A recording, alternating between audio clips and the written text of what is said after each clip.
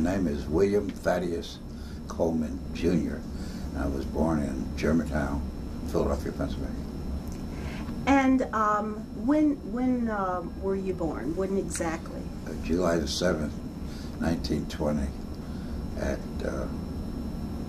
12 minutes after midnight, because my mother always said I came at inconvenient times. Why did she say that? Well, because a lot of times I would show up for dinner and she didn't expect me, things like that. So, but the joke was, so I thought you were the one born 10 minutes after 12 midnight. So. So tell me a little bit about your family. Tell me your parents' names and a little bit of information about them.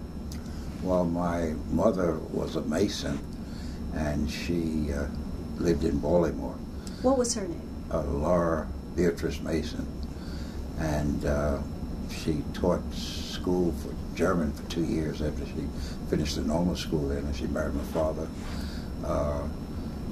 Her father was actually in 1915, he was postmaster of Baltimore, and when Wilson got elected, he fired all postmasters, not because of color, but because it was, political. And according to my mother, my grandmother went down with her 5 children and said, you can't fire my husband because in reliance on the good salary he's making, he's had 5 kids. He was the only guy who didn't get fired, so even though, she had a grand uncle who was an Episcopal minister, and the uncle operated the Underground Railroad out of St. Louis, Missouri. On my father's side, my father was born in Baltimore too, and his father worked at the biggest hotel there as the head guy running the hotel, and both those people died before I was born, I also know my mother was born right next to Thurgood Marshall. Thurgood Marshall family lived in the next house. Did they know the Marshall family, or did you know the Marshall family growing up? Oh well, yeah. I mean, I knew of him because as he became more famous, my mother would say he was born right next door. And then I got to know him fairly early and admired him very much, so I had a lot of relationship with him. So in fact, that picture, when I got sworn in Secretary of Transportation, he was the one that swore me in. So. Well, back up a bit and tell me a little bit about this great uncle or great uncle who operated the Underground Railroad. Yeah. Tell me a little bit about that. Well, his name was Mason, but he, as I understand the background of the family, that on the Mason side, my mother's family lived in Sweden for many years and somehow got over to the French West Indies, and there one of the women married a French nobleman, but when he wanted to take her back to France, the family said, you can't do that.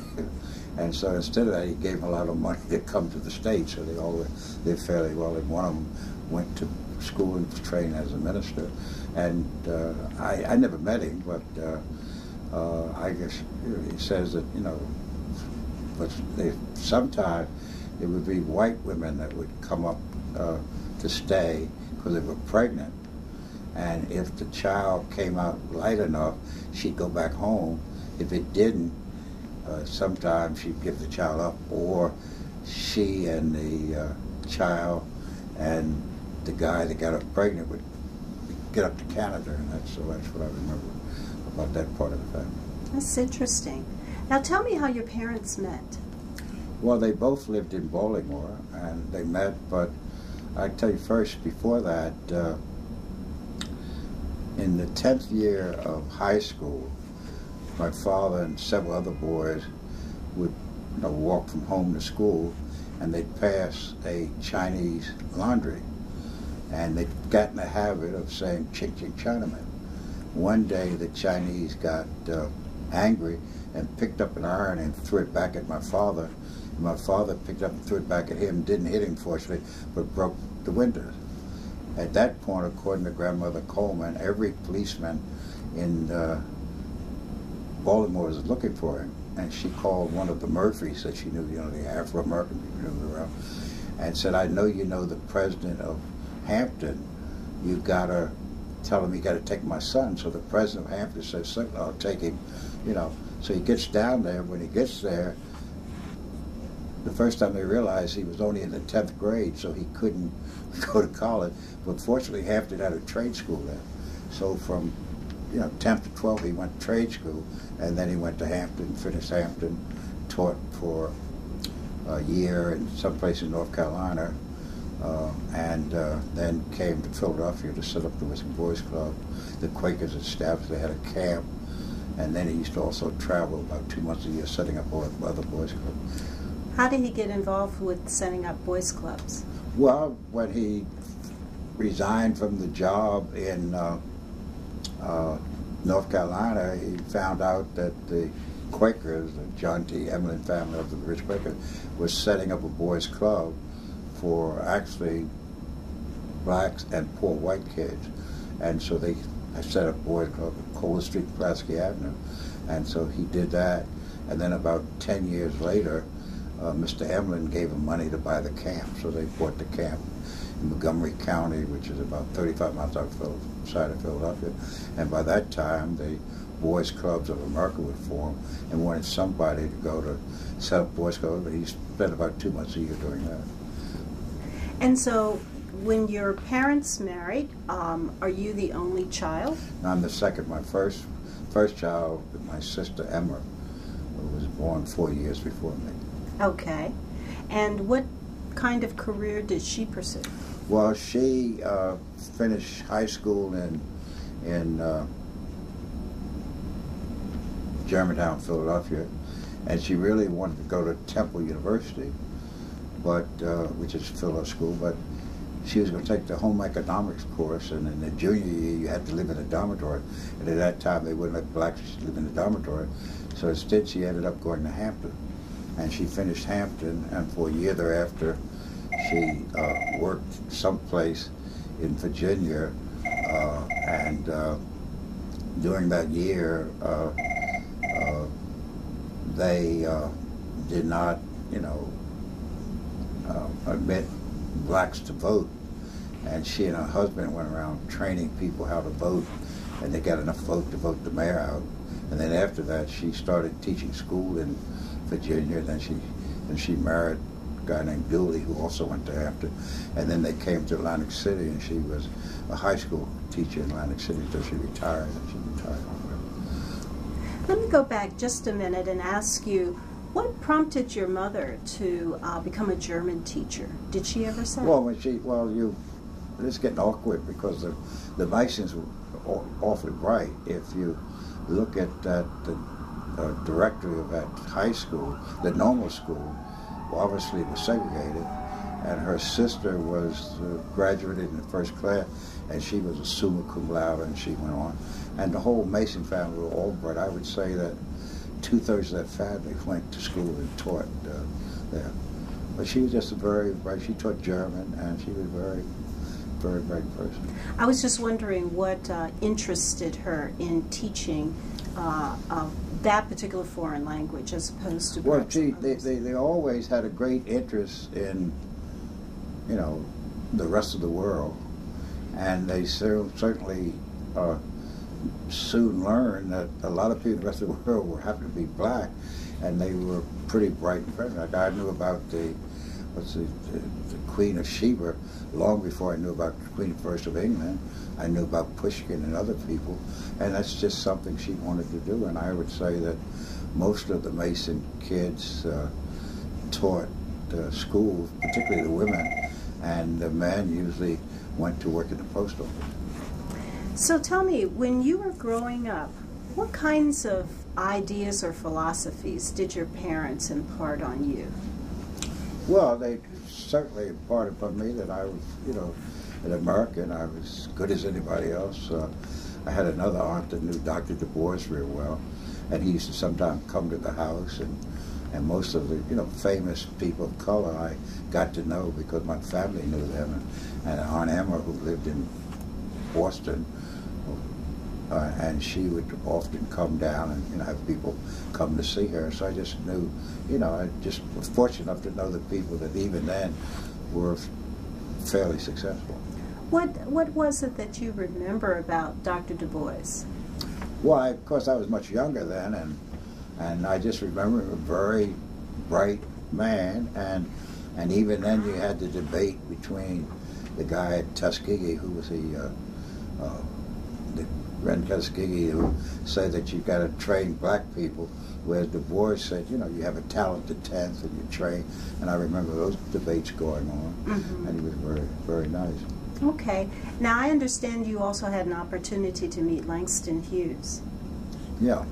Do you remember much about him? At who? Langston Hughes. You said her, it's a him. No, I said him. Do you remember much about him? I said I didn't know she was she. Well, no, they were all bright in that group. You're asking me something that happened 80 years ago or more, and I don't remember, but I was just very impressed. They're very bright and articulate, and I really, between the Marshalls and Hughes and Du Bois, I really got the different struggle as far, even in the black community, is how you move from where you were to where you really be part of the entire community, and that's what I remember them at. Were your parents members of the NAACP? No, I don't think they were members of them, or they weren't members of. I knew the guy who was head of Urban League too, but no, they weren't head of those. But he had the Boys Club, and I spent most of his time there. And they were very good. They, who's a great singer? Come on, who's a Marian Anderson? No, the man. Oh, the man. Paul Robeson? No, well, come on. No, know him well. Oh, come on. You talking about a recent person? No, in the movie, Bill Cosby. Oh, Bill Cosby. Well, he was a club boy, and so I knew him, when he was young. In fact, the first piece he did was about playing basketball in the Whiskey Boys Club. So I knew him, and Herb Adderley, and there were a lot of kids that came that went on to medical school, and others became athletes, Wilt Chamberlain, all those. So that's the type of people I knew then. Did you have a favorite sport? Well, I swam. My best sport was swimming. I was a good football player as long as they had the single wing, because I could remember the plays. But once they went to the T formation, I was a lousy passer, so therefore I used to play a defensive halfback. But that was then, up through high school that I didn't. When I was at Penn, I ran the 1.5 mile for a year until a guy named Johnny Woodruff of Pittsburgh came in and could beat me. Plus the fact the war started, and I knew there would be no Olympics. War started in Europe. So then I figured I better get the books. So I started to pay more attention to them. Now I've read that somewhere between the age of 10 and 12, you developed an interest in becoming a lawyer, and I was wondering if you remember what prompted that interest. Well, first, I think, when I became the first boy in the Coleman family, my mother really thought someday I was going to be the fiscal minister because they'd been a fiscal minister family, but I told her that wasn't for me. Then, when I was about 14, a wonderful doctor, Dr. Graves, who used to work at the camp, took me to Mercy Douglas Hospital to see an operation for cancer of the guts, and I figured that wasn't me. And then my mother and father used to spend the first 2 weeks in December arguing about how much money they could spend for Christmas, and they finally would decide upon, maybe they could spend,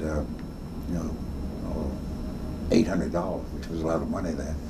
And so my sister and I would meet my mother downtown, but my sister would say, she's older, would say, well, why don't you shop for me first? Because I can then take the trolley back and start getting dinner, so when you get home, dinner will be ready. Well, that meant the first hour and a half they'd be in the lady. I didn't want to stay there. So I went outside of Wanamaker's, and it was cold December. So I then went over to court, and I saw these people arguing cases and everything. I said, "You mean to tell me they pay you money for doing that?" And so that's how I decided I was. And then later I found out about Thurgood Marshall and Bill Hastie and others and Charlie Houston, so that's where So did you find out at that time that you enjoyed debate? Well, I thought that being a lawyer, I thought another thing was at Penn, because I started at the college at Penn in February 1938. And fortunately, one day when my father was in town for a meeting, he sat next to a lawyer who said, "Gee, if your son wants to be a lawyer, he better learn something about business." So I took probably half of my courses in the Wharton School, and to me, it seemed to be what I wanted to do. That's interesting. So did you have any classmates, either in elementary, junior high, or high school, who also talked about going into law as a career? Frankly, no. My best classmate in high school, a guy named Bob Tressville, who went on to West Point and became a fighter pilot. He finally got killed over Europe. A very good friend. And when I went to Germantown High School, there couldn't have been more than 4 blacks in my class. And there was one young lady who went to school, and that was it. I went out for the swimming team, because that's something I really could do well, and they wouldn't let me on the swimming team. When they told me that, I was very disappointed, and my mother and father came up saying, "You can't keep him off the team." And then they abolished the team. And one of my first irritations in life, the day I graduated in February, that they posted a sign starting up the team again.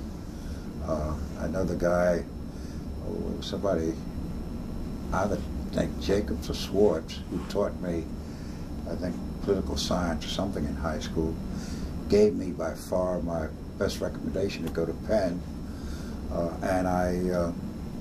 And he would always tell me, and I'd come back later after I became a lawyer, the real reason why I couldn't go in, because we practiced at the YMCA, mentioned the C in YMCA, the Christians, and he was just saying the white Christian Y wouldn't take you, so that's the reason why. So I didn't do that. Now, I understand that when you initially tried to join the swimming team, that the principal suspended you from school. Is that correct? Oh, yeah. But my mother and father came up and said, you can't do that to Coleman. So at least I stayed in school and I finished. What was the reason the principal gave for suspending you? Well, because I was raising heck, because I couldn't be on the swimming team. Oh, they also spent something else. I had to write a paper and give an address, and when I got finished, the teacher said, that was good, Bill, or William, whatever she called me. Someday you'll make somebody a good chauffeur. And I said, good bitch, someday you'll probably be driving me around, for which I got kicked out of school, and my father and mother had to come up and get me back in. So what did your parents say to you after you told them what you told the teacher? Well, they just said that I shouldn't use such words in school or among people that I'd learned living in Germantown near the Boys Club at Pulaski Town, where the poor people were on the side. And, so that was something we've done. So and Miss Eggy, the teacher became a very good friend of mine afterwards. She's a good teacher. I mean, she taught me English, and she was very good. But, it was a different time then, Well, it sounds like your parents instilled in you a sense that you should stand up for your rights. Well, if you had lunch, even though you're much younger, you have dinner or lunch, people like Du Bois and those people, you knew you were as bright as anybody else that came along, because they were really able people. And so I never, had a feeling that I was, not as good as anybody else. Was it expected of you to go to college? Oh, sure. Oh, yeah. I mean, my mother and father, they were an off time. I'm probably the only kid that lived in my block on Herm Terrace that never owned a bicycle. My parents said, I'm putting away the money for you to go to college. So I would assume that because I thought most of my mother and father had gone to college. Most of my relatives had gone to college. And so, you know, and I went to Penn and in February, finished in 3.5 years. I was summa cum laude from there. I won a Pi Gamma Mu key, but I didn't win the Phi Beta Kappa key. I found out 30 years later that because Penn asked me to go on their board, and I said, gee, why should I do that? And the president looked up and found out that I was voted in Phi Beta Kappa because a year before they had voted another black in. They felt they shouldn't have them too soon, because that would show that Penn was reducing its standard. So they gave me one 30 years later, so I do have one. So, wow. Yeah. So did you have, or did you think about another school prior to the University of Pennsylvania?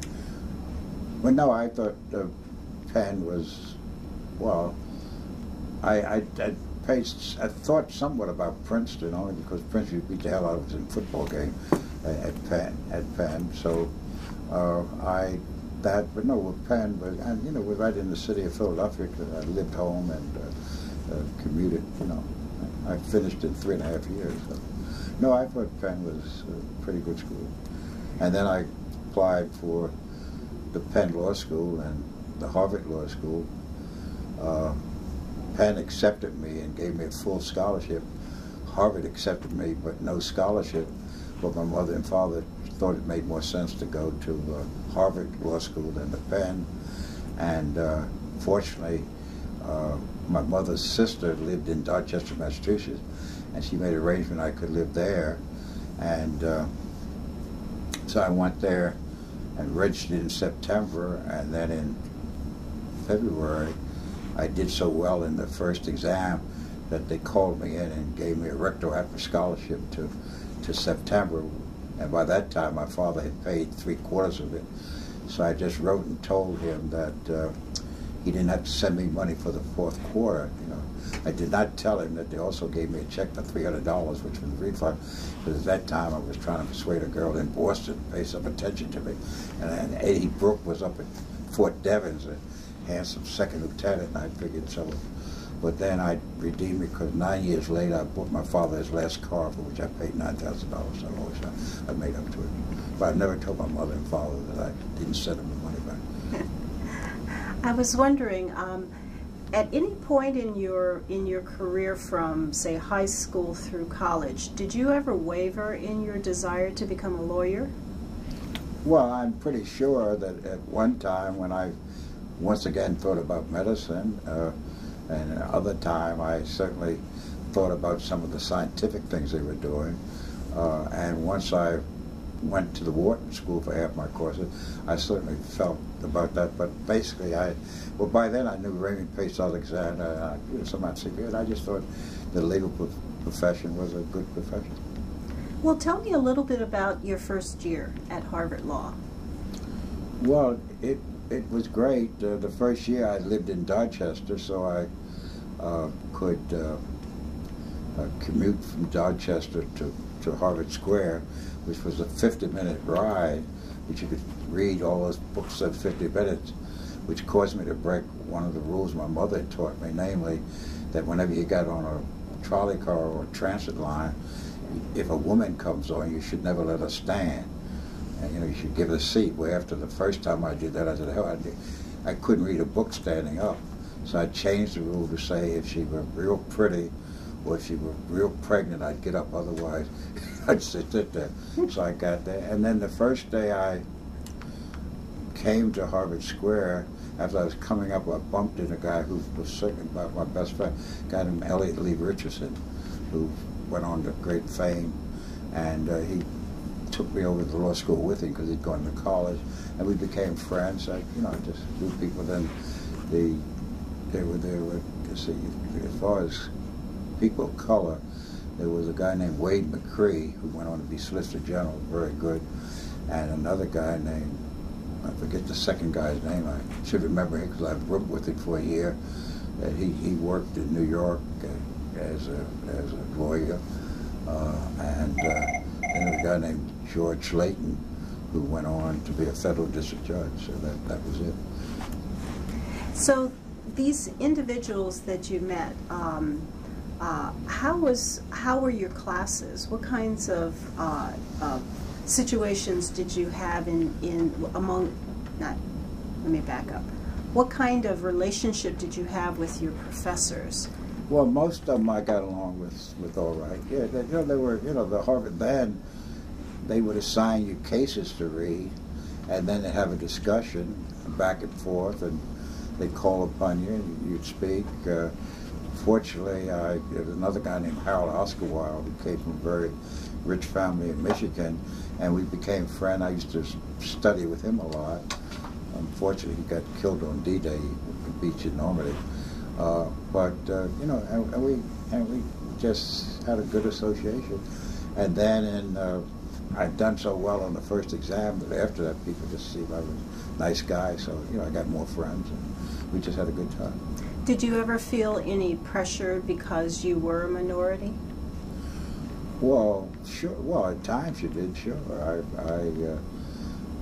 in retrospect, I always resented that at one time the federal government started giving you money if you work in school but do some job, and they had this group downstairs, all of us were black, or about 7 in the whole Stanford University. I just thought that didn't make sense. So I just felt that it was, better to get to know everybody. And some of my friends, Elliott Richardson came from a very wealthy family, invited me to dinner and everything. So, it was a pretty good thing. And then after the first year, when I made the Harvard Law Review, I moved then and had the free scholarship. I then moved in and lived in a dormitory. And that was, even better life, I thought. Got to know a lot of people. So tell me what it was like to be on the Harvard Law Review. Well, then it was great. I mean, the first person of color was Charlie Houston, who's up there, and the second one was Bill Hastie, and I was the third. And well, really it meant that you took classes from 9 to 12, and then you would go over to the Harvard Law Review and work until about 8 o'clock at night, and then you'd go home, take classes. But it was very exciting. And then there were only, only about 30 people on it. So you really, at least was thought through the rest of the school as being something special. And so forth. I got to know a lot of good friends. Do you feel that your position on the Law Review elevated your credibility even among professors? Well, yeah. Oh, sure. Well, once you made it, and there's sometimes there'd be dinners where professors and law review people, because many professors made law review. And it really was a different type of life that you had than if you went to school. We're the same. I say now there's many more. Then you made it strictly on your grades, and it was only the top 20 they would take, and sometimes it meant they would not take everybody that had an A average. So it was really competitive, and you got to know the people the year ahead of you who went on to great things. So, no, I thought it was a great experience.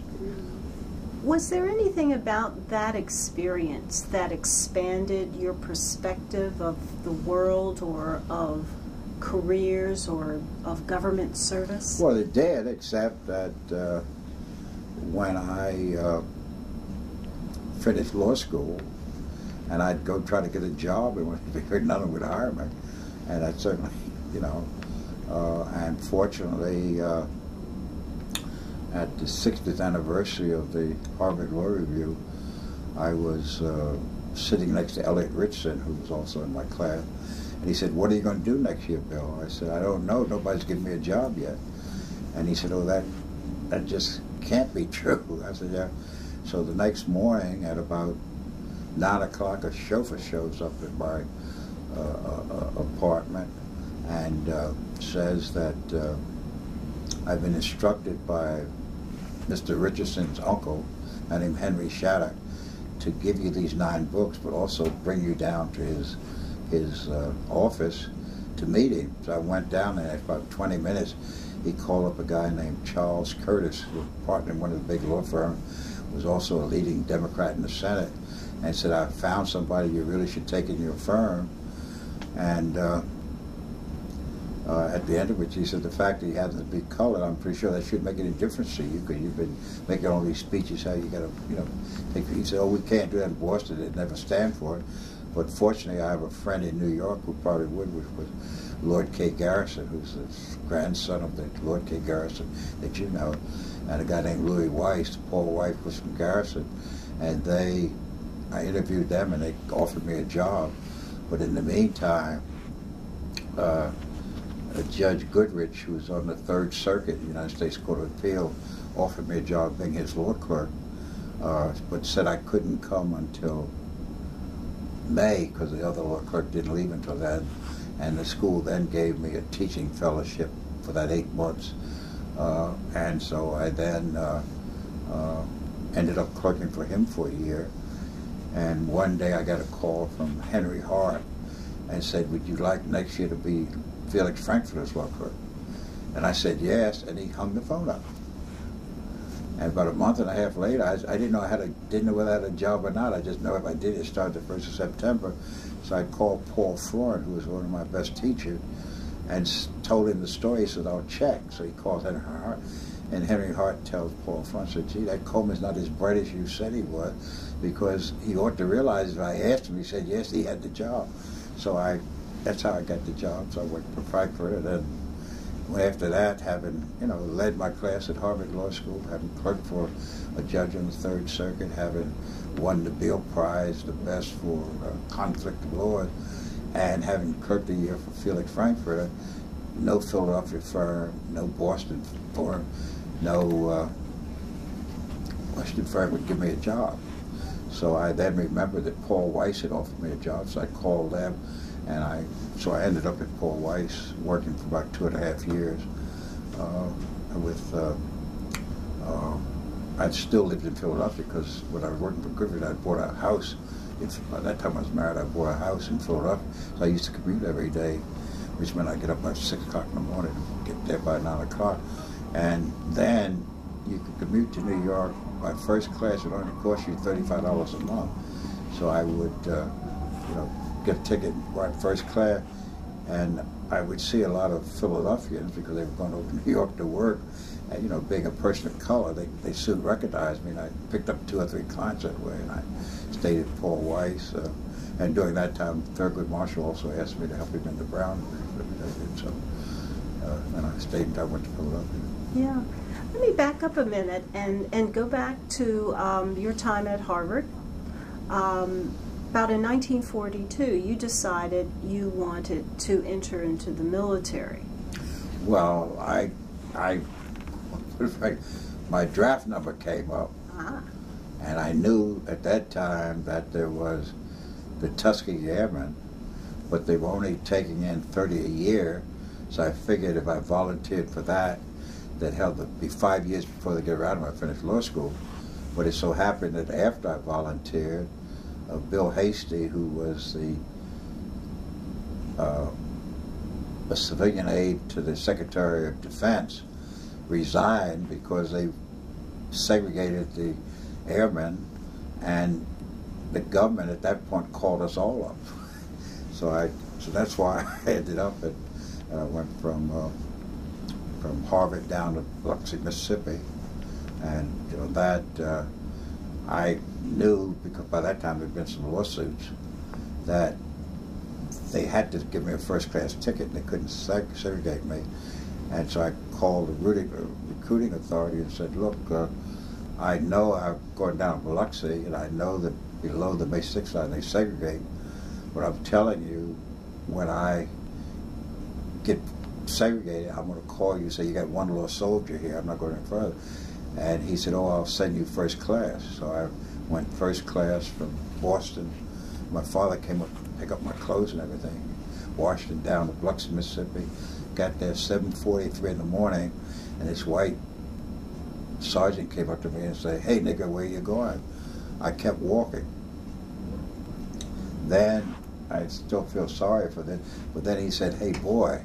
So I figured I'd settle for that, and I told him. So he said, well, I'm supposed to take you to Biloxi Air Base, and so that's how I entered the U.S. Army.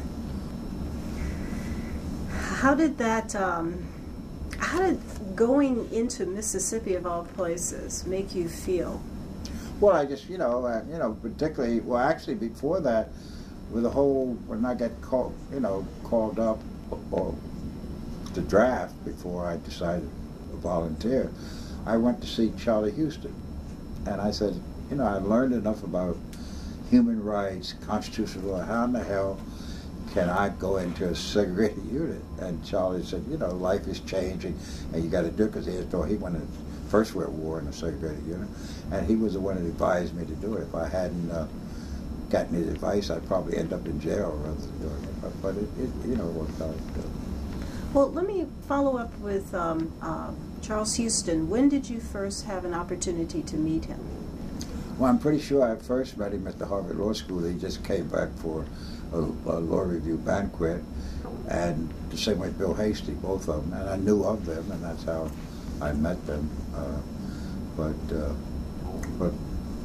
so after being at Mississippi for about 2 weeks, they then took me to Tuskegee, and I started training to be a fighter pilot, but I washed out in basic training, and then about a month later they sent me to the Harvard Business School to become a statistical control officer.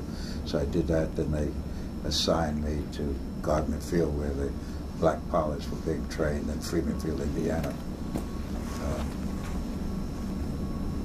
Tell me a little bit about the people that you met while you were there, if you remember any of the they were good. One guy, very good. He's a professor at NYU who really was a hell of a pilot,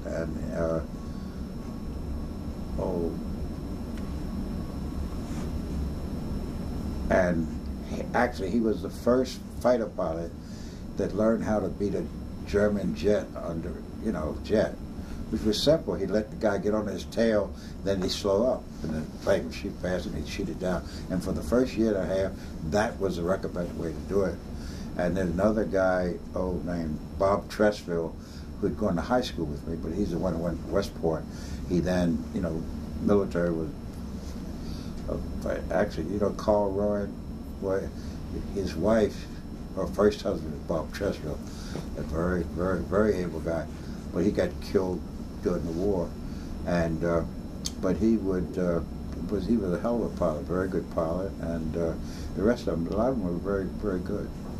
So your experience there was pretty positive, at least in terms of the people that you met. Oh yeah. No, these were fine people, but and most of them didn't like being segregated. But other than that, it was good. Now, was this your first time below the Mason-Dixon line, with the exception of maybe visiting relatives in Baltimore? Other than the fact that my father took me to Hampton a couple of times, but other than that, I never went. But we drove to Hampton, so I didn't remember being segregated. Was there a difference between going to Virginia and going to Mississippi? Going to where? Virginia and going to Mississippi? Oh, well, Mississippi was probably worse, but Virginia was bad enough then. And that's the way it did. But I never, of course, when I was law clerk to Mr. Justice Frankfurter here, the restaurants were segregated. And in fact, I remember one day, and we didn't bother us because we used to eat in the court lunchroom. But there was a day when the court was working, but everybody else was closed. And I remember being in working with Justice Frankfurter on opinion, and Elliott Richardson, who was the other clerk, came along and said, "Bill, we all decided to go down to Mayflower for lunch." I said, "Wait 20 minutes, I'll go with you." So when I went out, Elliott said, "Well, gee, it's so late, let's go down to the railroad station." I went and come back, and I noticed about an hour after Frankfurter and Elliott were there, they were both crying. And it turned out that apparently Elliott had decided I better check to see whether they'd take COVID. They bowed out and said, "No, we don't take black." And that's what they did. I say this only because recently I read that in a case 4 years later, when they were discussing that Douglas said that Frankfurter spent a lot of time talking about this, and one reason why the case that now said you could eat in here came about. I didn't know that, but I read that in an article about a week ago. Well, while you were down in Mississippi and training, you indicated in one of your bios that that you did not complete the advanced training to become an airman. Well, I got through, obviously, pre-flying. I got through primary. I got through basic, but the last day, as to whether I was going to go to advanced training, the guy said, you know, you make a good bomber pilot, but I don't want you up here as a fighter pilot. So I got bucked out. But 3 weeks later, I guess in part because I knew Hugh Scott real well, who was a Republican senator from Pennsylvania. I got sent to the Army Air Corps in Texas, and I was about the only black in the class. And then a month later, I got sent to Harvard Business School. It was great because then I could see my girlfriend again, because she was still at Boston University. When I, you know, so that would work. No, I wish, you know, I'm pretty sure if they'd had bombers as well as fight, I probably would have been a fighter pilot. But I did consist control work. But then, after the war was over in Europe, they brought all the black pilots back to Freeman Field, Indiana, and to train them to get ready to go to Japan. And they went into Freeman Field, which was basically a white field, and then they wouldn't let them in the White Officers Club. And so they told me that they were going in the next day,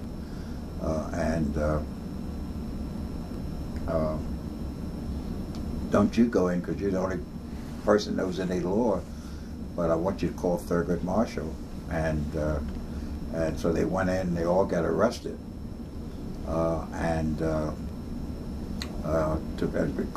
They tried for them for violating the orders of the colonel. I and Ted Berry, who was a person in Cincinnati, Togo West's father-in-law, tried the case, and we got him acquitted. And a funny story about that was that they said, what legal theory are you going to get him acquitted? We filed out.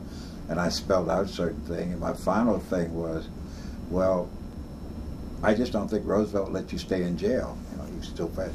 So what happens that morning is that the rodeo die, and Truman, you know, comes on, and I go to see all my clients who are now in confinement, and their first thing said, Jesus Christ, Coleman, you can't even depend upon a white guy dying at the right time.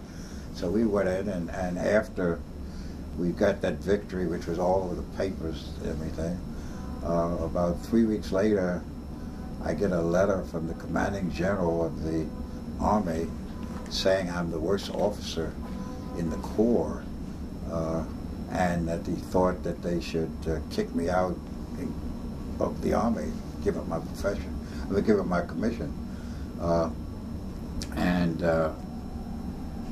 I said, well, one, you can't do this because there's an Army regulation which says if you get a superior rating, that unless they're going to give you another superior, they can't rate you for the next 30 days. And 28 days ago, I got a superior rating. And then I spelled out what I've done and everything. And I said, if you're still confused, why don't you read Army Court Martial so-and-so? So I never heard any more about it. And I've been confirmed 4 times by the Senate, so I assume that. And I'm a Major General now, so I figured that's that. I feel embarrassed talking this way, but you're pretty good. But it's been fun life. Oh. During this time, you met your future wife. Yeah. Well, I met my future wife when I was at Harvard in 1941. How did you meet her? Well, you know, they used to have parties, quite, you know, a few blacks at all the school, and somebody had a party. I met her one time, and I'd start taking her out soon thereafter. Tell us a little bit about her, first starting with her name and where she's from. Well, she's from New Orleans. Her father was a doctor there, and also happened to be a Republican. And they're very prominent. In fact, they named a school and a playground after him. I haven't checked to see whether they were washed away during the flood yet. And he was a very able person. What was his name? Dr. Joseph E. Harden. And her mother was nice lady, and I got along well. And tell us your wife's name. What? Tell us your wife's name. Oh, Levita Mae Harden. L-O-V-I-D-A-M-A-E Harden. Yeah. Okay. And that's a picture right back there. Yeah. And she went to Boston University? She went to Boston University. Well, actually, she went to school in New Orleans, but then they said maybe you won't get into a good college. So for the last 2 years, she went to Boston Latin School in Boston because she had an uncle that lived in Massachusetts, and then she went to BU. And she finished BU, and just to add to the story, about 2 months ago, my son, the youngest one, Hardy, just was made Dean of the School of Education at BU, and I also sent $100,000 to them to scholarship in the name of my wife. So he's that's wonderful. He's the first two kids are lawyers, but he's the only one not the lawyer. He said he wanted to teach. He taught. After he finished Williams, he taught at prep schools in Philadelphia. Then around Philadelphia. And then he married a wonderful girl, and they went out to China. He taught at the University of Shanghai for 2 years.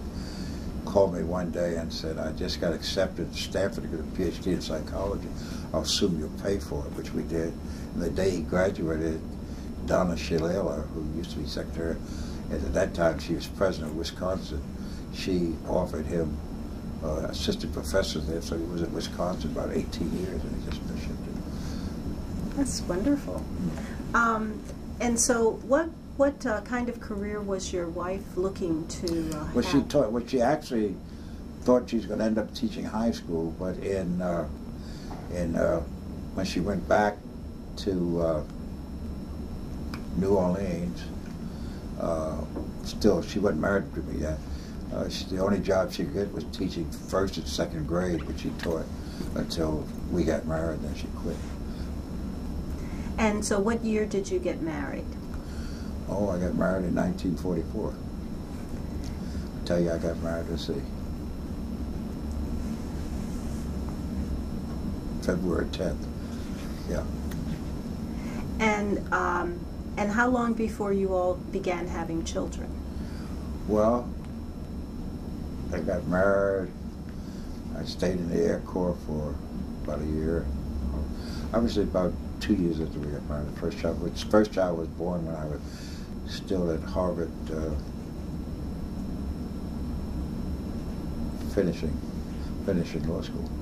And your first child's name is? William Thaddeus Coleman III.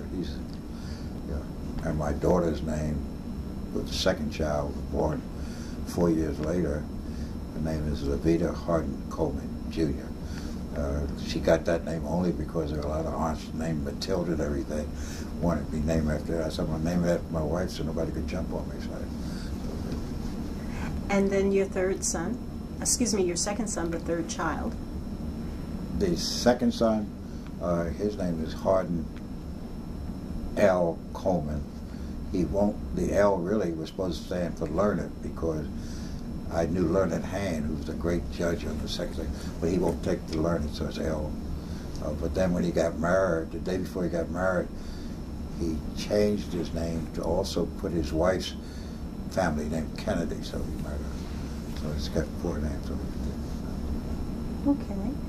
Now, after you finished Harvard and you were clerking with Justice Frankfurter. Well, I first clerked with Judge Herbert F. Goodrich. Right, and then with Frankfurter. I was wondering, tell me a little bit about those two men. Well, both of them was very good. I mean, Judge Goodrich was very able. He had been dean of the School of Law School at Penn, and he was thought to be one of the 3 outstanding scholars in the whole field of conflict of laws. And he was awfully good, and we'd go in and and listen to the cases, and then he sometimes would say, why don't you do me a draft of the opinion, or he'd do a draft but leave out all the basically you're supposed to cite cases, expect you to get the cases. Although I remember one time when I spent a week trying to find a case to support his proposition, and I finally said I can't find. He said, I'll take care of that, Bill. He says, this principle is so clear I don't have to cite a case. So that's what we did. So he was very nice and really one of the top. At the same time, he was also the executive director of the American Law Institute. And as a result of that, I got to meet a lot of the leading lawyers because they'd come to visit him, and great lawyers around. So I had a good year there. At that time, you only had one law clerk. Now I think there are about three. Then I clerked for Frankfurter in the fall. What did you learn from Justice Goodrich when it comes to writing briefs? Well, you learn what to do, what the points to make, and you learn, or I thought I learned that judges have great egos, and therefore they usually don't like to say they decided a case based upon what you exactly said. So you make those suggestions in a footnote or something and pick them up and go like that. And it was very, I learned how to argue cases in Court of Appeals, and I got to know the other judges who were very nice people. And actually, one judge I got to know is a judge from Delaware who actually was the first judge ever to declare school segregation unconstitutional. And so I got to know him fairly well. And Biggs was a very good person. So I had a good time during that year. And what did you learn from Justice Frankfurter? Oh, I learned everything from him. No, really, he was a very, the first thing, by 6 o'clock in the morning, he had read at least 6 newspapers. About 7:30 in the morning, he would walk to Atchison's house, and the two of them would walk in to work from Georgetown. And they'd all discuss the problems that would go on internationally. So he comes in, at that time the court didn't start sitting until 12 o'clock, now it starts at 10 o'clock. And so the first hour and a half, you'd hear all what was going on in the world, what Atchison said, what he said. And then Frankfurter had a lot of friends, would come in, like Harold Lasky, and so you get that. But you then had to, learn how the cases, very, very difficult cases, and Frankfurter certainly was one of the leading justices there, and so we often write opinions. And I also, the next office, Justice Black had, and I remember one day walking down the hall, and Justice Black asked me to come to see him. He spent about a half hour arguing about a case, trying to convince me that he was right and Frankfurter was wrong, because he wanted me to go back and tell Frankfurter he didn't know what the hell he was talking about. And finally I said, and he said something, I said, gee, Mr. Justice, if you would repeat quietly what you said the last 3 minutes or so, you'll convince yourself that you're wrong and Frankfurter's right. At which point he put me out, and he told Frankfurter that Coleman is a very relaxed guy, but he turned out to be a nice friend. No, but really, that's a great experience. I mean, you got to read my book, because I spent the thing. And plus the fact, Elliott Richardson, who wasn't married then, lived in something called the House of Truth, which was established, actually Frankfurter established it when he was working down here many years ago. And so there were a lot of bachelor lawyers that lived there, and on Sunday they'd have a party from about 11 o'clock to 4 o'clock, because this was before the time of the football game. You'd see other justices there, you'd see senators there, other people, and it really got to know, you'd be discussing the issues and never repeated afterwards. And it was a great year. I really enjoyed that year. This is where he autographed. Dear Bill, Yeah. Here is the end product of our happy collaboration during the 1948 term. Everything in it that's wrong is mine exclusively. That's wonderful, Felix Frankfurter. Yeah. That is beautiful. Yeah. Okay. That's what we worked on. That's what worked for you. Yes. I understand that he recommended his wife to help you with some writing. Explain that a little bit. Well, because, you know, after I'd gone to public schools over there, Elliott Richardson had gone to private school, and Frankfurter just said, you know, you don't write quite as well as you should, and he made a deal where I'd go to his house about 6:30 in the morning, and his wife would, you know, rewrite some of the things, tell me how to write. But after a week, she called Felix or sent him a note saying, Felix, he writes better than you do. So that's how I stopped having to write. But you know, it makes a difference. I mean, you know, like my kids all went to private school, and you know, Barack Obama's kid is going to a good private school, and you're different now. You know, when I in Philadelphia, unless you went to Central High School or Girls High School, you knew the teachers weren't as good as they should be, and so I did that. So you've done a lot of work. Gee, I'm impressed.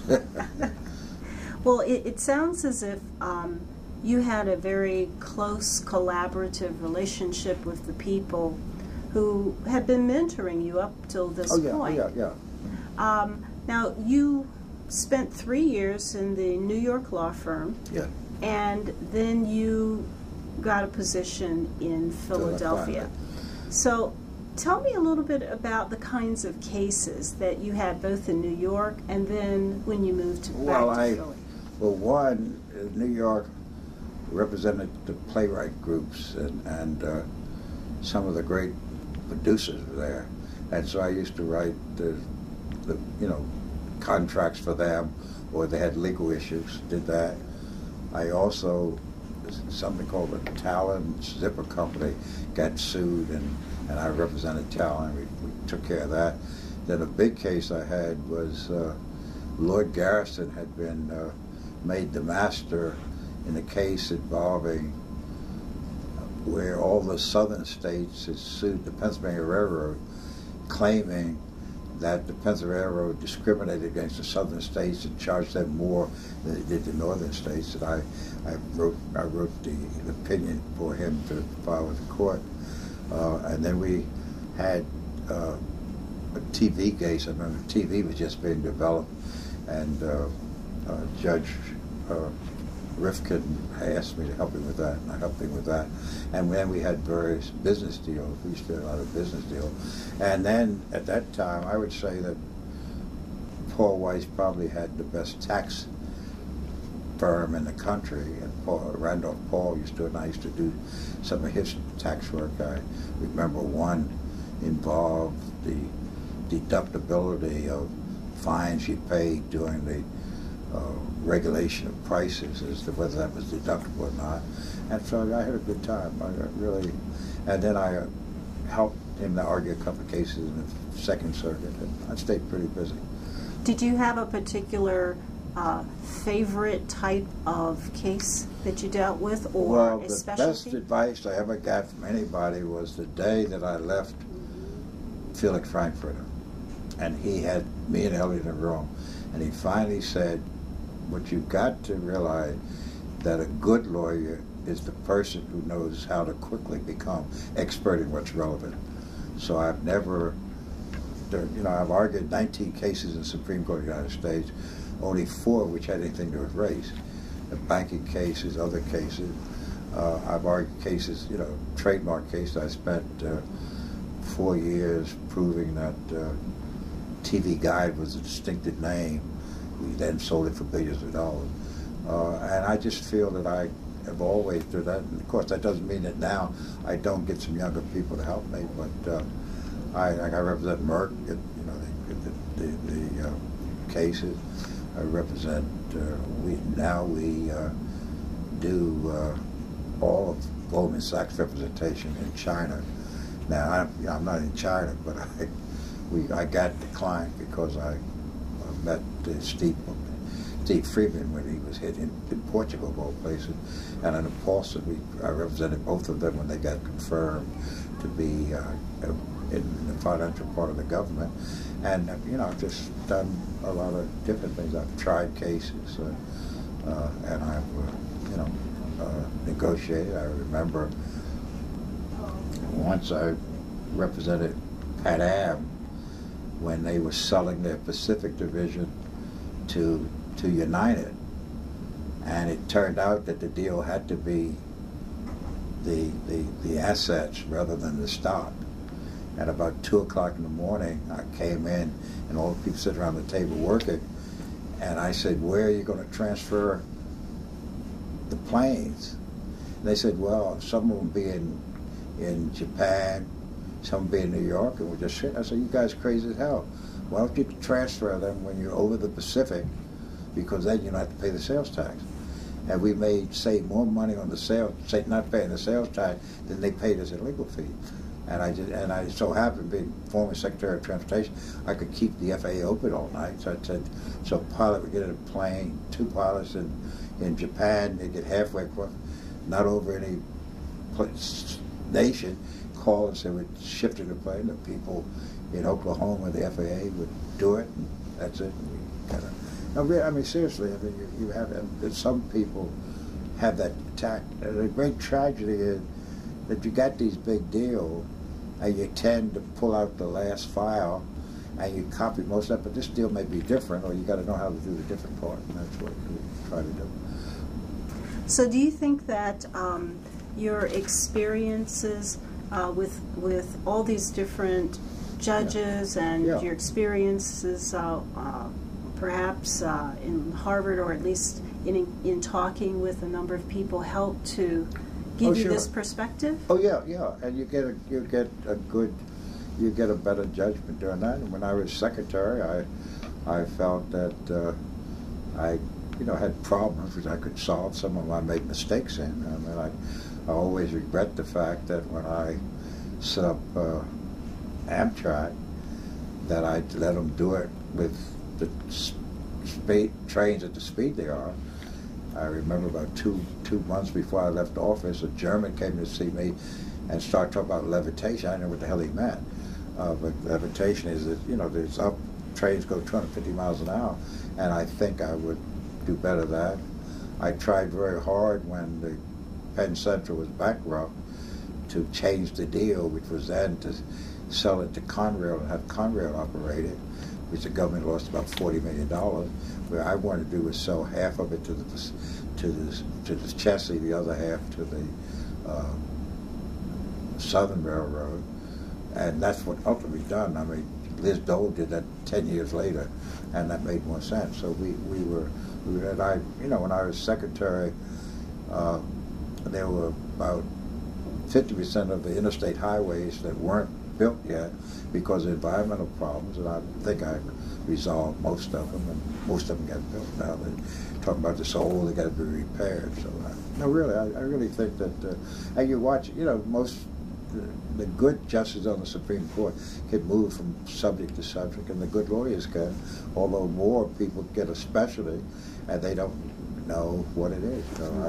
I got a client, probably the most successful, most hedge fund operator in the country, and I do his work, and when Ford Motor Company got sued soon after I came over here, saying there were 20 million cars that would jump out of park, and the guy wanted to bring a class action suit, and I won the first case saying that you couldn't have that by class action, and then we got Merck, and they had a problem, and I got to represent Goldman Sachs really because I was on the Trilateral Commission, and we were meeting in Portugal. And after the meeting, we all decided to go to dinner at this wonderful restaurant, and different cabs. I was in the last cab with Steve Freeman, who at that time was head of Goldman Sachs, and we couldn't speak any Portuguese. The guy couldn't speak English, so after an hour and a half, he kicked us out. We then had to walk. About an hour later, we found a place. So we get back to the United States about Thursday. Steve Freeman says, "Well, Bill, I think Goldman Sachs should start using you as one of their lawyers. What's your specialty?" And I said, Steve, I got lost with you for 3 hours. You know, I could fake anything.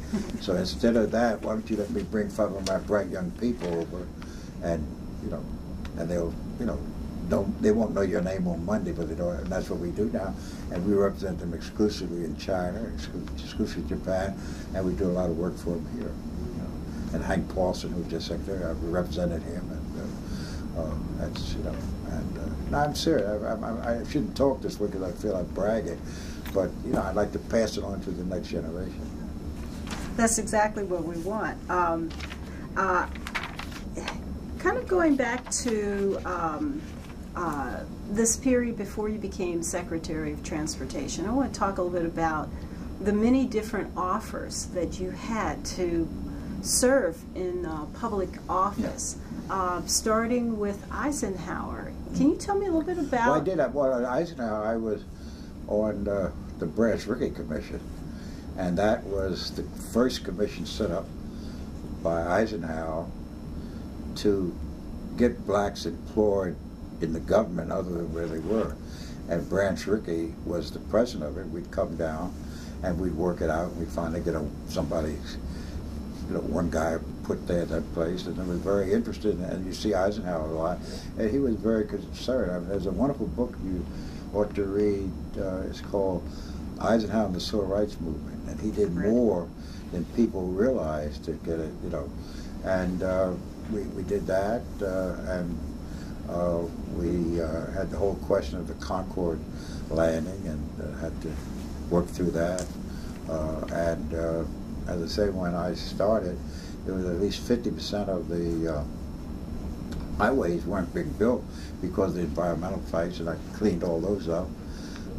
And then we had the automobile thing as to make them put seat belts on and things like that. And if we'd won the election, I was going to be the Attorney General, but Ford told me that Levy wasn't going to stay. So, but we lost the election by 1 state, so I went back to school. So tell me when you first met, not quite then, but President Eisenhower. Well, I first, in 1952, and I think it's in Illinois where the convention was, because Levita's father was on the Louisiana delegation, and he and John Minor Wisdom, who became a great judge in the Fifth Circuit, were the two that led the delegation from Taft to Eisenhower. He knew that, and then I used to see him. And then there's a picture up there of it was a trial. It was the Branch-Rickey Commission. You know, you see them, and several other things. I do them. Now, at the same time, actually, a few years prior to that, you started working with Thurgood Marshall and the NAACP Legal Defense I did. Team. That was all volunteer. I still practiced law full time, but I worked with him and brought in another guy named Lou Pollack, who was the dean of Yale Law School, and he'd clerked for Rutledge when I clerked for Frankfurter, and he married a girl whose name was Weiss, who's the daughter of the lawyer Weiss and Paul Weiss, so we became the best of friends, and still are, and he worked. If you read that book on the school segregation case, you'll find out that they think we made a great contribution. Mm-hmm.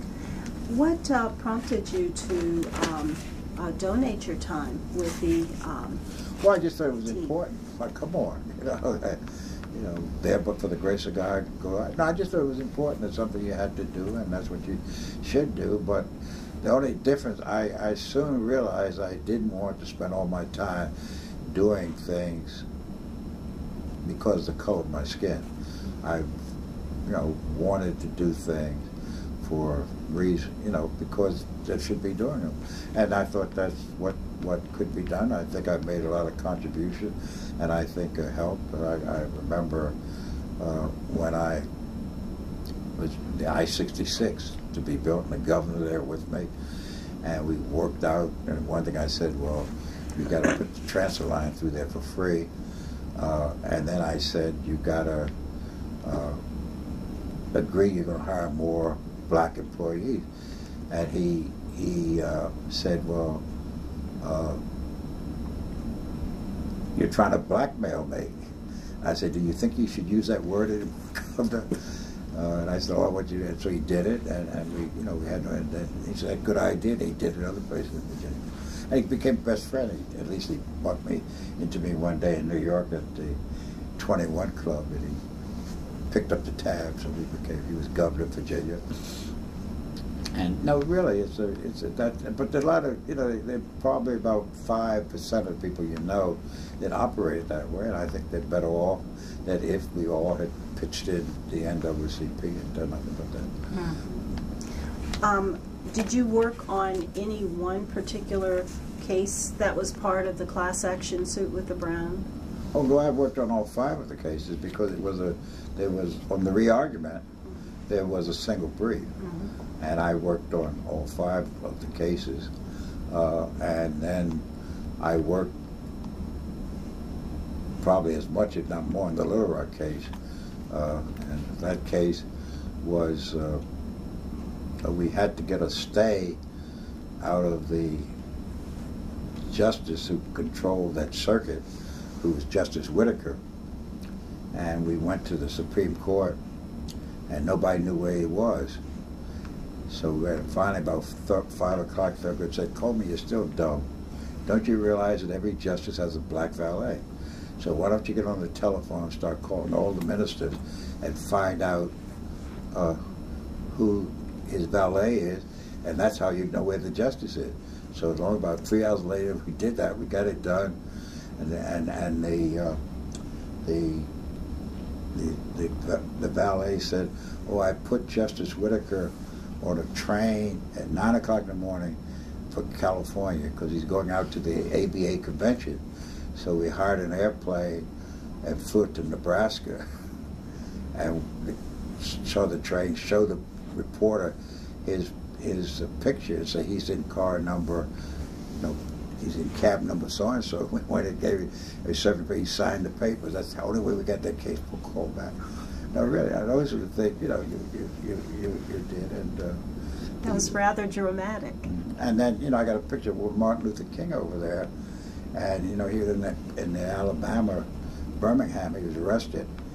And a friend of mine who was working in the Solicitor General's office, who had been a Frankfurt law clerk before, called me and said, "Do you know, we read the statute, and the statute doesn't call for a prison sentence, so therefore you can't hold the guy in jail to the hearing. I've been trying to locate Nixon to tell him because Nixon's run against Kennedy, so he can get credit for it, but I can't find him, but I figure if I tell you, you'll let the legal defense fund know." So we let the legal defense know, and that's how the guy got out of jail, or that Kennedy got the credit for it. But, so those, and the knowing kind of fact that I knew Phil Neal, did it, and later I did something for him, and then when Leon Higginbotham became on the Federal Trade Commission, the other people didn't like him, and Phil Tillman was the one that really liked him and really made his life much easier. He became a judge on the Third Circuit. Why didn't some of the people like him? What? Why didn't some of the people like him?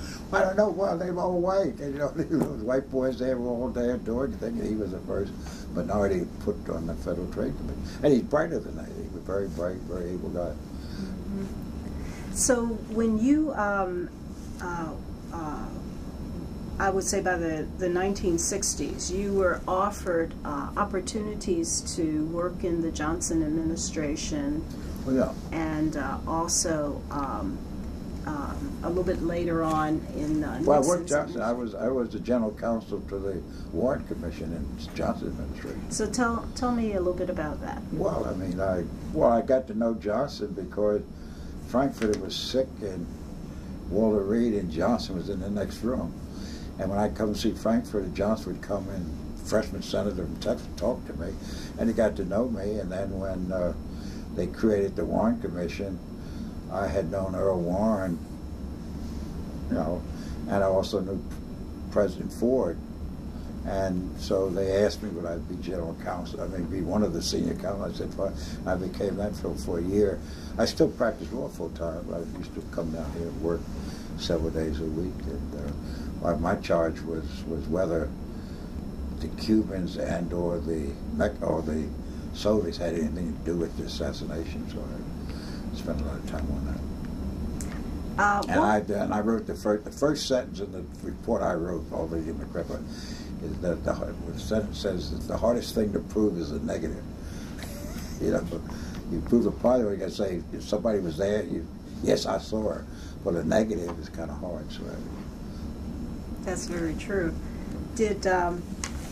What were your impressions of Johnson when you first? Oh, he was good. I mean, he was a very. I liked Johnson. I liked him. And I liked his wife, and we got along quite well.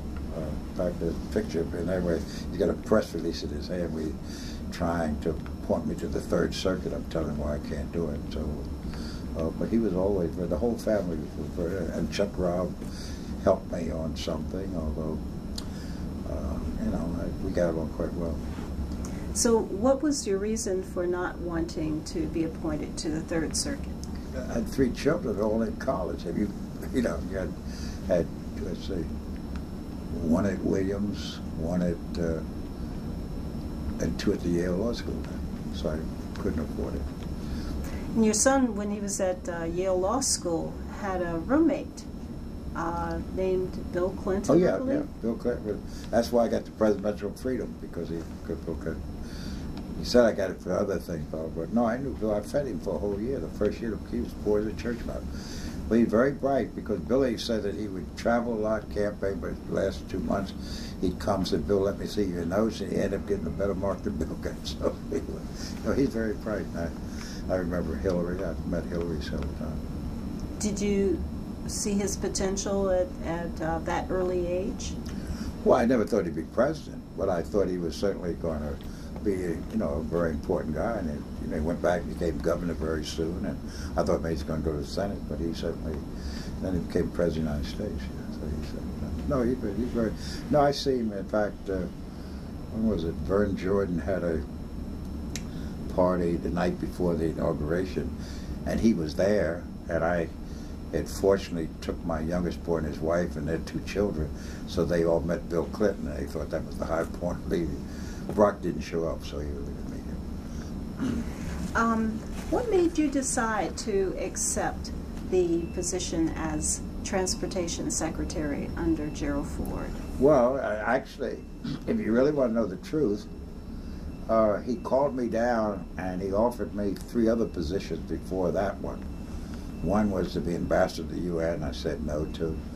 Another one was to be Deputy Secretary of Commerce, because he said in a month from now he's going to get rid of the guy and I'd become the secretary. And I said no to that, and I forget what the third one was. And then he said, "What about transportation?" I didn't know anything about that, so you never can say, "I don't know what you're talking about." So I'd say, "Gee, I have to think about that." And so when I went home, fortunately my daughter was down from the Yale Law School and said, "You got to do it," because at that time so few minorities had been in the cabinet. And so then I called the president and said, "If you still want me, you got your man." So he then gave me the job. But he told me that if we'd won the election, I'd been the Attorney General. But we lost the election.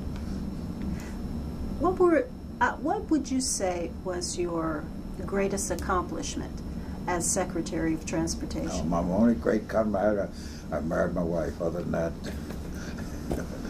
no, seriously. No, I thought, we did a lot. Well, one was to get the Penn Central out of bankruptcy and get it done, although I think I made a mistake by letting them create Conrail, but I got in so late I couldn't change it around. I think greatly, secondly, the challenge of removing all the environmental objections and getting the highway system complete. Next was when I took office, the metro here was only 10 miles, and the only federal commitment was that Nixon had said we will lend you $1 billion. Of course, it cost much more than that. But fortunately, you had a great mayor then, Mayor Washington, and we got together and we decided that the money which was allocated for building highways through Washington could be used for this. So that gave them money. And then we got more, Ford gave them more money. Now you got a system of 122 miles, and you're going to extend it to Dallas and beyond. So I thought that was great. And then the Concord matter I thought was very important. And another matter, I was in the cabinet, really had nothing to do with it, when they had two issues. One was whether the federal government was going to give money to New York to save it from bankruptcy, and the other issue was whether the Solicitor General was going to come in on the side of the white parents to claim that busing of kids in Boston was illegal. And we had this cabinet meeting, and the Attorney General was making both presentations. And the first one, he made it and said, well, I really think you should just let a, federal judge do that, let it go bankrupt and everything. And they got on this one. And so when he got finished, I said, this is amazing that you're going to take a federal judge and have him run the whole city of New York, which is one thing politicians do. But then when you get around to whether you can bust or desegregate schools in Boston, you are saying that the only part of the government that has really functioned properly in ending this, that you shouldn't do that. We should go in to tell them that they can't do it. And President Ford at that moment said, well, Bill, I never liked busing. When I played football, I still would walk to school even though I was injured. And I said, well, Mr. President, if you will get on this television, give that the reason why you will permit or be against busing, but I'll support you. So that dropped that, so the government did not come in the case, so they busted Boston. I thought those things. And then some other economic matters, international matters, which I thought we'd straighten out fairly well. But my failure was I didn't make high-speed trains, and I should have done that, and several other things. And I tried like heck to make the Washington railroad station better, but I didn't do it, but Liz Dole did it, she came in later and did it. PepsiCo had the exclusive right to sell PepsiCo in the Soviet Union. Mm-hmm. Kendall comes to me and said, we're having trouble because Coke has come in, because this is the year of the Olympics, and they've already gotten the right to sell in the stadium. They're going to now get the right to sell those places and get us kicked out. I have a 2-hour meeting with Brezhnev.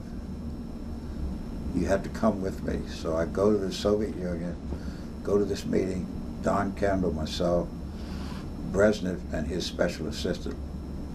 What did I talk about the first hour and a half? I don't know. Talk about that guy in the middle. It's that guy in the middle. You know who that is? Oh, Toussaint? No, no, middle. Who's that? Middle. That's Alexander Pushkin. Oh, yes. The great Russian. And yes. Most American kids don't realize he was black.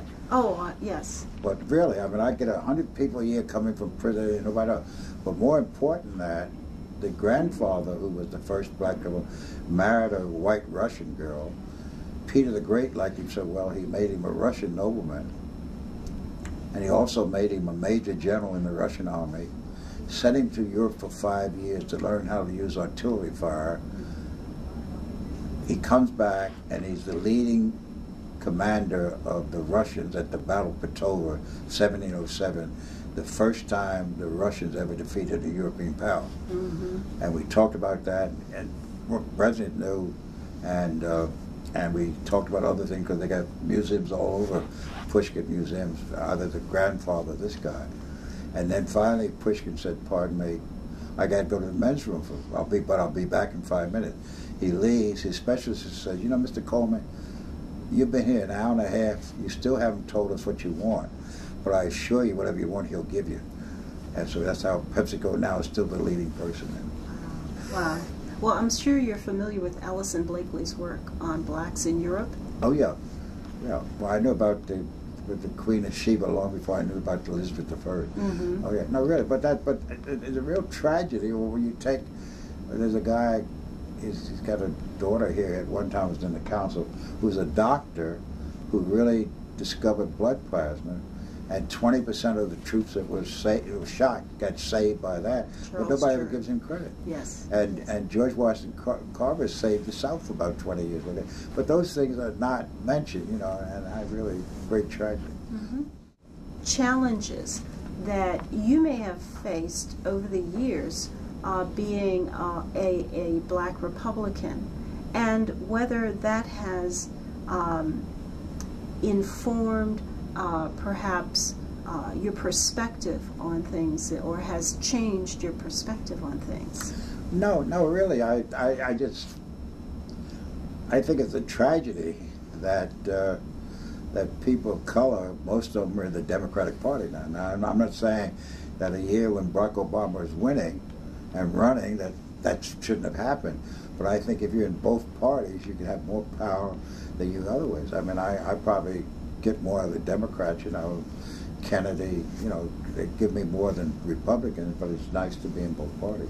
But I just think they should be people in both parties. And of course, you may vote differently from the way you pro, but I just think it's very important.